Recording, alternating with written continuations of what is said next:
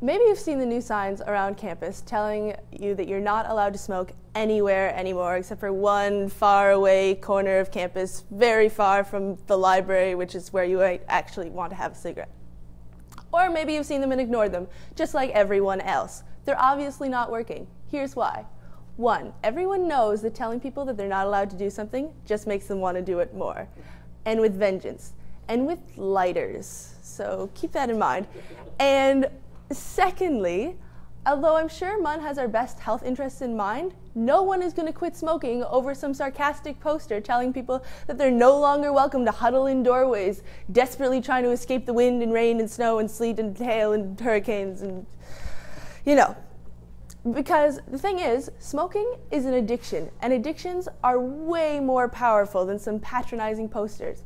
And have you noticed that it is the only addiction where people treat you like a complete idiot if you've got it? You don't see any signs telling people they have to stop coming to class drunk or that they can't have sex in the library anymore, do you?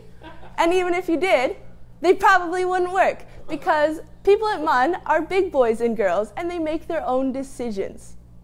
Smokers at MUN, they don't need, if they're educated enough to be in university, then they've probably heard something bad about smoking by now. So let them make their choices.